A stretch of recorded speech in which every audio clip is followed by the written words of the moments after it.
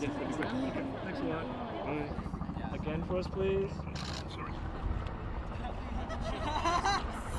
I met, boys who were there, and they said, "Oh, we're part of the University Air Squadron," which is the sort of the Royal Air Force club, for want of a better phrase, in universities. And they had free flying lessons, and they wore this uniform. It's exactly what I wanted to do.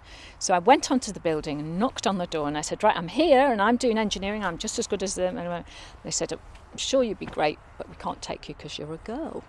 Which nowadays, I say to my daughter, it doesn't compute, which is marvellous that it doesn't compute. So I couldn't learn to fly. I didn't know anyone who flew, and I didn't have any money, and I was from a very poor family. So, those were not options available to me. Because those are...